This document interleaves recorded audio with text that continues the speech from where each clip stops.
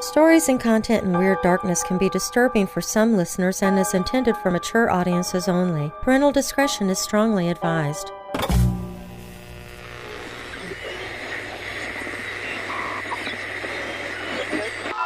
Black Museum. Affiliated stations present Escape. All of Fantasy. Inner Sanctum Mystery. Lights out. Murder at midnight. The Sealed Book presents Suspense. I am the Whistler. Welcome, Weirdos! I'm Darren Marlar, and this is Retro Radio Sunday on Weird Darkness. Each week, I bring you a show from the golden age of radio, but still in the genre of Weird Darkness. I'll have stories of the macabre and horror, mysteries and crime, and even some dark science fiction. If you're new here, welcome to the show, and if you're already a member of this weirdo family, please take a moment and invite someone else to listen. And please, leave a rating and review in the podcast app you're listening from. Doing these things helps the show to keep growing. And while you're listening, be sure to check out WeirdDarkness.com for merchandise, my newsletter, to connect with me on social media, and more. Coming up, it's an episode from Murder at Midnight, aired October 11th, 1946, entitled Death's Worshipper, about a series of brutal murders connected to a mad devil worshipper. Murder at Midnight was a show featuring macabre tales of suspense, often with a supernatural twist. It was produced in New York and was syndicated beginning in 1946. The show's writers included Robert Newman, Joseph Ruskall, Max Ehrlich, and William Norwood, and it was directed by Anton M. Letter. The host was Raymond Morgan. A total of 50 episodes were produced. 10 were syndicated and rerun on Mutual in 1950. The episode Devil's Worshipper, which we're about to hear, aired October 11th, 1946 on KFI in Los Angeles. Now, bolt your doors, lock your windows, turn off your lights, and come with me into the Weird Darkness.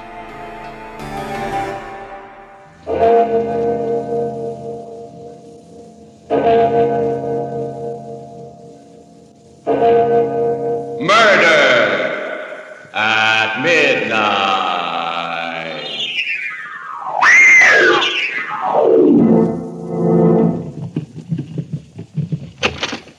Quentin, look! The window, torn out of its frame. No, they're on the floor. Sylvia! Good Lord. Her head twisted almost off, and her body looks as if every bone in it was broken.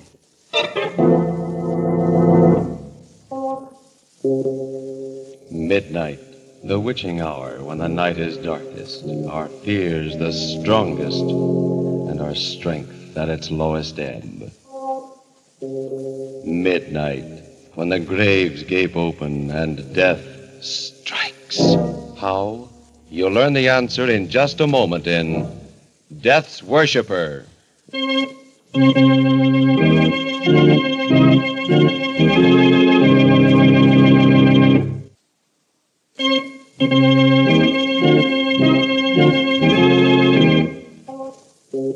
And now, Murder at Midnight, Tales of Mystery and Terror by radio's masters of the macabre. Our story, by J. Williams, is a tale of fear from afar called Death's Worshipper. On the surface, it's a New York apartment like thousands of others, in a house with a brownstone front on a dark little street. But to Kate Bonney, living here with her brother Peter, it has become a prison cell, a place of menace, a house of terror. I can't explain, Peter. It's as though I were caught in a spider's web, waiting helplessly while the spider comes closer. But, Kate, you still haven't told me just exactly what's troubling you. It's real, Peter. It's a feeling that, well, like in a nightmare when you know something awful is after you and you can't escape. It's drawing closer. It's coming here to this room to find me. What'll I do, Peter? What shall I do? Please, Kate, pull yourself together. You've got to. I'm sorry, Peter. I'll try. Ah, that's better. Now then, let's have it. I can't come home every night to a sister who's afraid of the dark. What's it all about? Do you remember the weekend I spent at Quentin's place in the country? Just after he got back from India? Yes, of course. You couldn't make it, and I went alone. The conference in Chicago, I remember. Reminds me, I wonder why I haven't heard from him since. Those letters he wrote about some discoveries he made. Discoveries? Don't mention them. Why not? Because I have an idea that they're behind everything that happened. What do you mean? He didn't even mention the expedition until after dinner that first night. There were just the three of us, Quentin, Sylvia, and myself. He went into quite a bit of detail describing his reasons for going. The long trip through the jungle. We finally came to a little gond village and tackled what I was sure was the last belt of jungle. That last stretch took us 6 hours. At last we broke out into a clearing, and there it was, towering above us, the temple of Shiva the Destroyer. Oh, that must have been a thrilling moment. Thrilling. You can't possibly know what that meant to me. I was just frightened.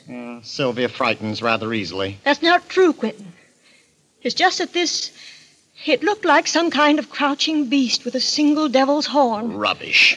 It was breathtaking, Kate. Imagine a great square block of stone set in a riot of jungle foliage. Out of it rises a tremendous three-cornered spire fully 100 feet high. Oh, that must have been magnificent. Yes, and the whole thing covered with a lace tracery of stone carving. And this was what you had set out to find? This was it. You see, the Hindu Trimurti, or Trinity, is composed of three deities. Brahma, the creator, Vishnu, the preserver, and Shiva, the destroyer. Yes. Well, in this tiny district in the hills, there had once been a local cult which worshipped only the destroyer. In a curious and perverted way, well, the worshippers became their god.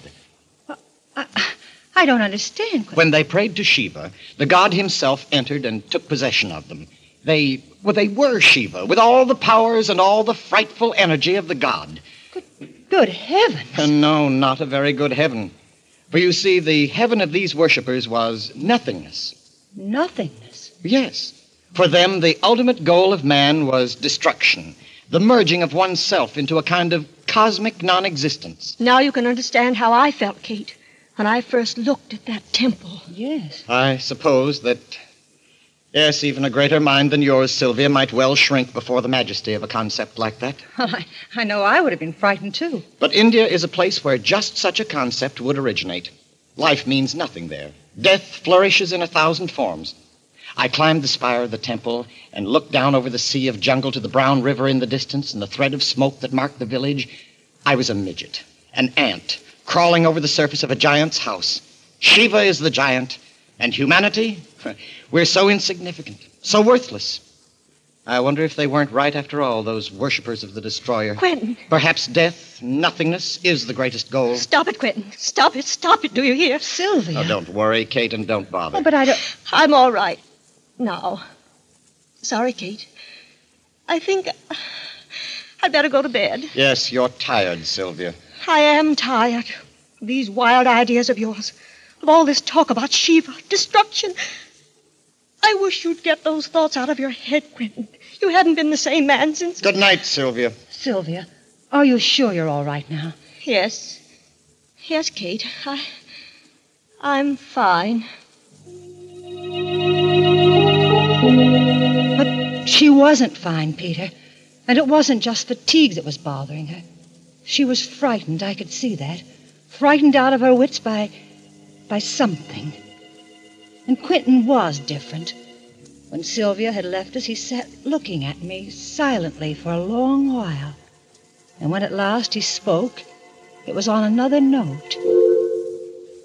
You know, Kate, all this talk of nothingness and death makes me believe more firmly than ever that man must try for happiness while he's alive. I agree. At least it's a pleasanter subject than what we've just been talking about. I'm glad you think so. Because I'm not happy now, Kate. But I thought you and Sylvia... Sylvia. There's nothing between us. Nothing. Hasn't been for years. But No, not even when we first got married. But you... When I first met you with your brother Peter years ago, something happened to me. My heart sang. It was as though I had burst out of my shell. I knew then. Quentin, you don't know what you're saying. I do. For the first time in years, I know exactly what I'm saying. I found a philosophy I can believe in, Kate, in a troubled world. And for the first time, I've found strength to tell you that I love you. Quentin, please. Kate, listen. Don't be alarmed. It would be so easy to go away together. Anything is possible for me now. Anything. We will go away. It doesn't matter where. No. We'll find a new life together. The power I know can be yours, too. I love you, Kate. We can make a new world for ourselves. We can be the gods of that world. Quentin, stop. I see. I didn't really expect you to say yes immediately. It is quite a decision. But perhaps I can get you to change your mind. Quentin, you mustn't think. You're right. I mustn't think. I must act. I knew I wouldn't be able to sleep after that. I didn't even try. I went out for a walk. And when I got back, about a half hour later, there was a light in the studio at the far end of the garden. I was curious enough to walk over and look in the window. The room within was hung with oriental tapestries, with odd, crooked Eastern swords. Quentin sat alone, staring at a figure on the table before him. I could hear him through the window. His face was set, wooden, expressionless, but his eyes seemed to shine in the candlelight like a cat's. And the figure before him, it was horrible. It was a bronze statuette with a serene but awful smile on its face, a smile of hellish triumph. A dozen arms sprang from each shoulder. It bore a club with a skull at its tip, and it seemed to dance upon the back of a crouching dwarf. And Quentin, staring at it, was speaking to it.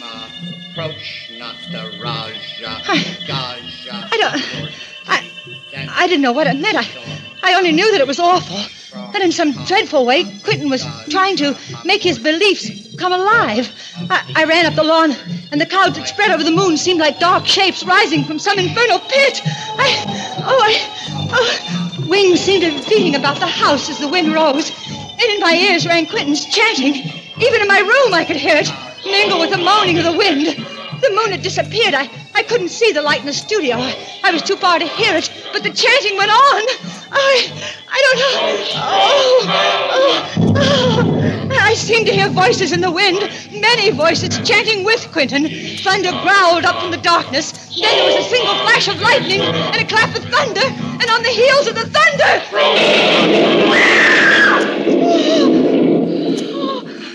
Sylvia! Sylvia, are you all right? Sylvia, what's the matter? Oh, Sylvia! Kate! Sylvia, what was that? Where are you, Quentin? Here. I was down in the garden. Did you hear? Yes, it sounded like it came from Sylvia's room. This way, quick. Oh. She must have been having a nightmare or something. Quentin, look. The window. Torn right out of its frame. No, there. On the floor. Sylvia. Good Lord. Is she? Let's see. Good heavens. Her head twisted all around until... in her body, it looks as if almost every bone in it is broken. Staring at the broken body, which has been flung against the wall with unimaginable force, lying there like a shattered doll, Kate sways weakly in horror. Is this the work of some demon called up by Quentin's incantation? Or is it something else? Then, as a clock strikes somewhere in the silent house, she is certain of at least one thing in a reeling world, that she is in the presence of... Murder at midnight.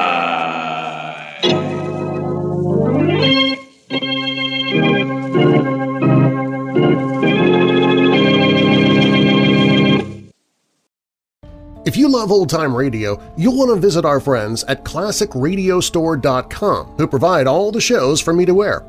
At ClassicRadiostore.com, you'll find thousands of episodes available in pristine, digitally remastered sound. Every episode they offer at ClassicRadiostore.com has been transferred from the master recordings and digitally remastered for superior sound quality. That's why the episodes that you hear on Weird Darkness sound so clean. And the shows at ClassicRadiostore.com are all uncut, unedited, and are delivered to you as they were originally broadcast, including the classic commercials. You can download great shows that'll chill you and thrill you, such as Suspense, The Whistler, Inner Sanctum, Lights Out, and more. There are mystery and crime shows like Sherlock Holmes, Philip Marlowe, Dragnet, and Sam Spade. They got a great collection of old-time science fiction radio shows like X-1 or Dimension X. Plus, there is a ton of comedy and westerns there too if you want to relive the shows of yesteryear. All the shows are available to instantly digitally download, and the links never expire, so you can order them now and listen to them anytime you'd like. And because you're a listener of Weird Darkness, you can save 20% on any and all radio shows on the website by using the promo code WEIRD at checkout. Just visit ClassicRadiostore.com, select all the radio show packages you want, then at checkout use the promo code WEIRD and save 20% on your whole purchase. That's ClassicRadiostore.com, promo code WEIRD at checkout. And now back to Murder at Midnight and Death's Worshipper. Pale and shaking, Kate Bonney continues telling her story to her brother. It was as though something with superhuman strength had twisted her head around and then just tossed her aside against the wall. Every bone in her body was broken. It must have been pretty ghastly, but surely you're not going to let the memory of that... It has nothing to do with memory. Something that's more than human, I don't know what, killed Sylvia. And now it's after me. After you? Haven't you seen the papers in the last few days? No, you know I've been up to my neck in work. What's that got to do with it? Oh, look here. These clippings, I've been saving them. Let's see. Another unsolved murder. Police admit bafflement. No motive. Well? Go on. Read the rest of it. Middle-aged man, identified as J.D. Brathwaite, broker. Neck was wrung, apparently, by someone with tremendous physical strength. Yes, and this one. An unidentified woman, neck wrung and the body thrown against the wall. And this, and this, and this. All the same. Kate, darling, this is all perfectly ridiculous. No, look. Here's a map of our neighborhood. The first death took place up here. The next, 2 blocks further south. Don't you see? One after the other, they're coming closer to this house, to me. Kate, now listen, it's quite clear what's happened. You were upset by Sylvia's death, naturally. Just because of the coincidence of these crimes, you have an obsession that someone or something is haunting you. You've been working too hard. And I suppose you've been having nightmares, too. They're not nightmares. I'm going to run across the street to Dr. Sanford. No, Peter. You lie down and try to rest. I'll bring Sanford over and have him take a look at you. You're all run down. No, Peter, don't leave me. You don't know what Pour yourself a drink, Katie. I won't be a minute.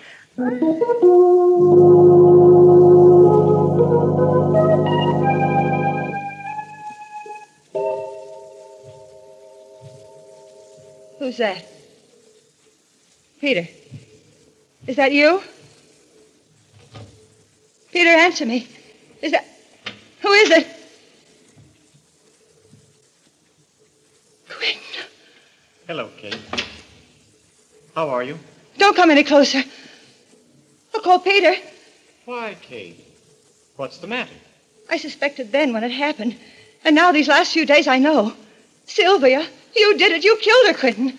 I don't know how, but You're mistaken, Kate. It wasn't I. I was only the instrument of something greater, stronger than man. Quentin?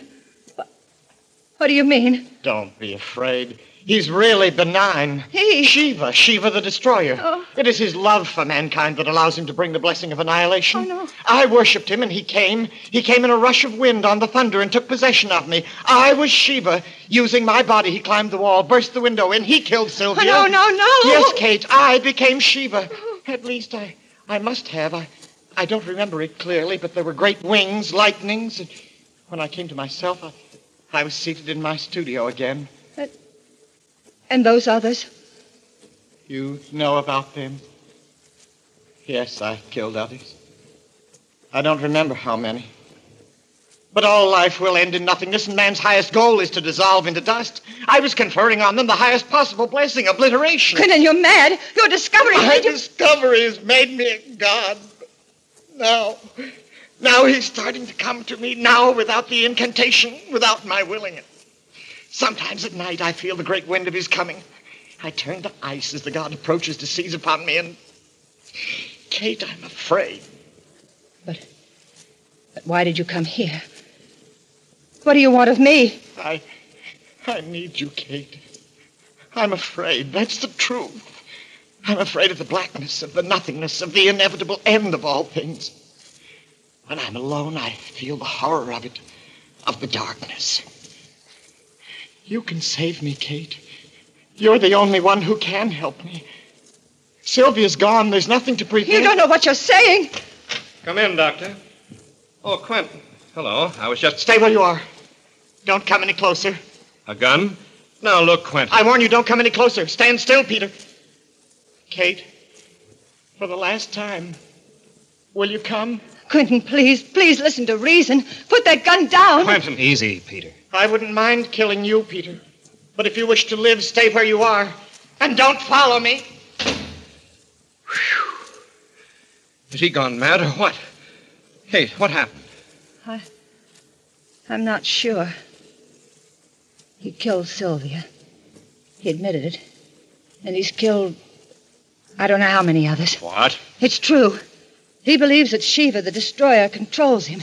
He believes that when he kills, he's granting a blessings to the one he destroys. But that's crazy. No, not so crazy, Peter. May I say something? Why, of course, Doctor. I thought there was something wrong with him the minute I saw him. His eyes, I think it's a case of self-hypnosis. Something like the Moros practice when they run amok. They believe that they're possessed by God, and while in this state, they can actually perform amazing feats of strength and endurance. A number of primitive peoples have the same belief. Dervishes, Indian fakirs. Your friend must induce this state by an incantation of some kind, or by concentrating on some object until the hypnotic state is induced. That's true.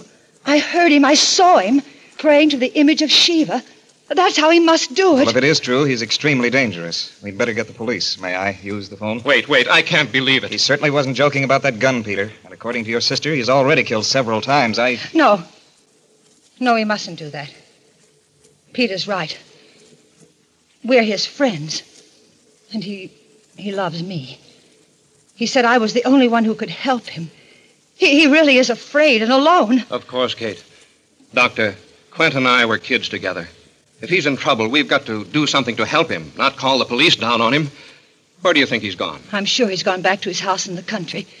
We could try there anyway. Well, my car is just around the corner. I think we're taking an awful chance, but on the other hand... It's a chance we've got to take, Doctor. He told me that Shiva comes to him now without incantation.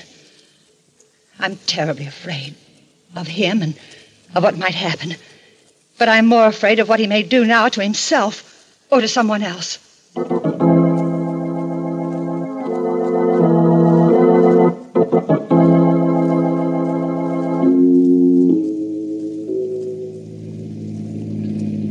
We turn right here below the toll gate. That dirt road? Yes. Look, isn't that a taillight up ahead?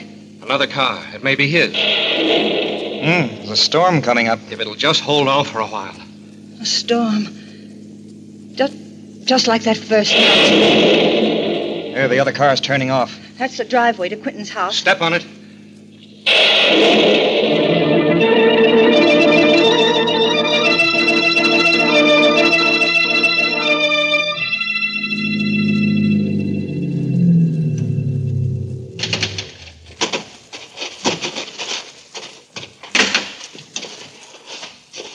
The house is dark. Perhaps we were wrong. No. I know where he is. This way around to the back.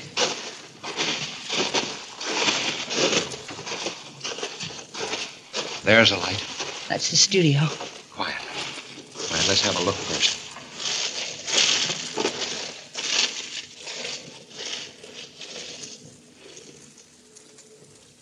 Well, He's there, alone, sitting behind the table with some sort of statue in front of him. The statue of Shiva. The door's open. Come on. The bright one, the happy one, Ishtadevata. Peter, Soma listen. Vivesvara. Quentin, what are you doing? The incantation. He's calling up that demon. Quentin, stop! Gaja Mahamurti. Quentin, it's Approach Kate. strong Don't you hear power. me? Stop it, please. Please, Quentin. Kate? Kate, is that? Sveta Mahayogi. Approach. He's in a trance. Shall we? No, don't touch him. The slightest thing now might turn him into a raging maniac. Let your sister try. Quentin, you must stop. This awful thing, it isn't you anymore. It's not what you want. You said you loved me. If that's true, you must shake this madness off. Kate, calling me? I can't. He's too strong for me. Try, Quentin. Try. You can do it. Come back, Quentin. If you really love me, fight it. Fight it. I can't. He's coming. Coming. Can't you hear them? Get away, Kate, before he comes. Only one thing left. One thing I can possibly... the statue. Smash it and... Don't move, Peter.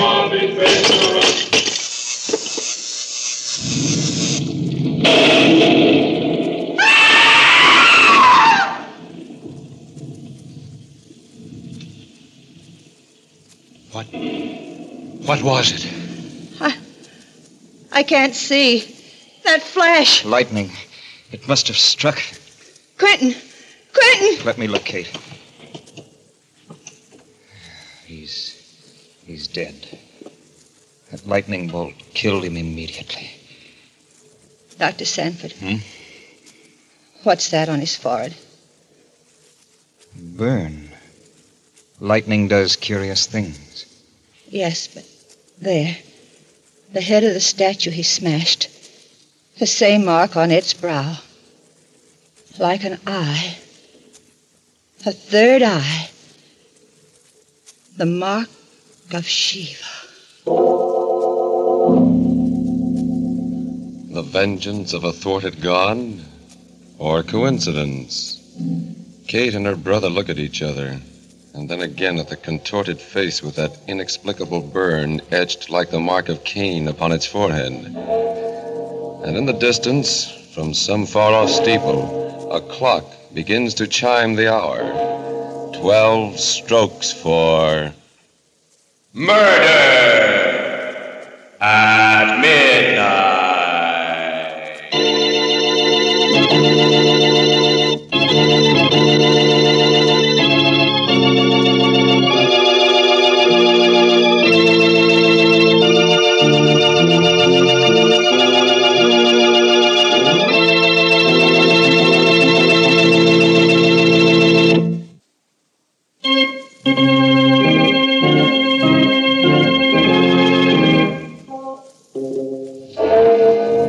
Remember to be with us again when death hovers on dark bat wings and the clocks strike 12 for...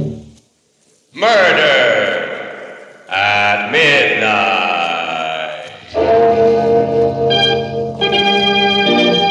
The part of Kate was played by Bess Johnson, and Carl Emery was Quentin. With music by Charles Paul, Murder at Midnight was directed by Anton M. Leader.